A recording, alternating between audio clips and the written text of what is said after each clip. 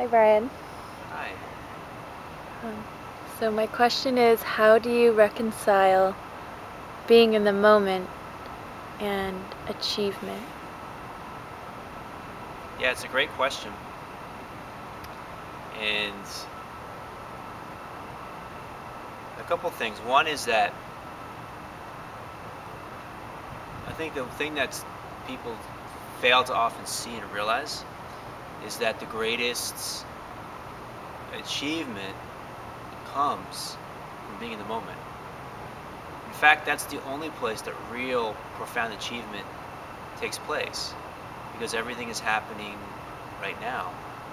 And so when we give our full presence to this moment and realize that there's nothing that's ever not happening right now, we're able to give our full presence, our full attention, our full awareness, our full capacity of our intelligence, of our bodies, of our minds, of our souls, our emotions to this moment. And in doing so, whatever we're creating in the future, we're creating it now.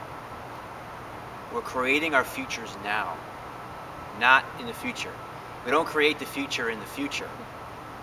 We don't create the future in the past. We create our futures now.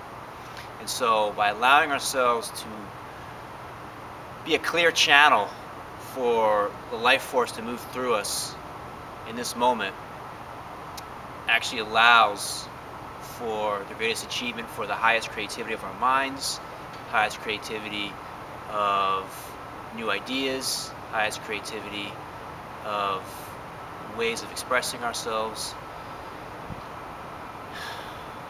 and the ability to respond appropriately to whatever comes our way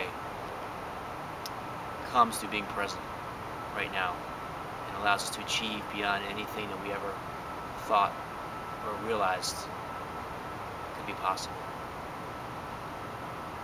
Thank you.